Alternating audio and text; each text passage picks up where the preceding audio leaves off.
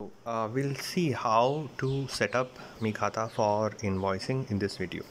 So go to your business screen and then scroll down all the way down, tap on more features. Here you will see all those extra customizations that you can do. Scroll all the way down to layout settings, and in here you can select to customize invoice. Not only invoice, you can customize invoice, a bill, a transaction, a recurring invoice, and recurring bill.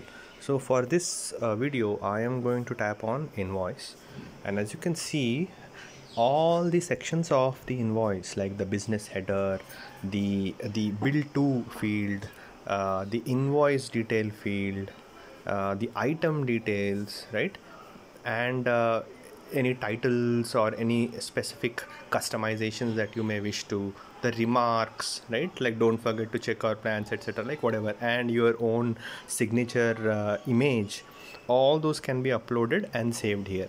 Once you do that, all of this will get saved, and the next invoice that you generate will follow this pattern, right?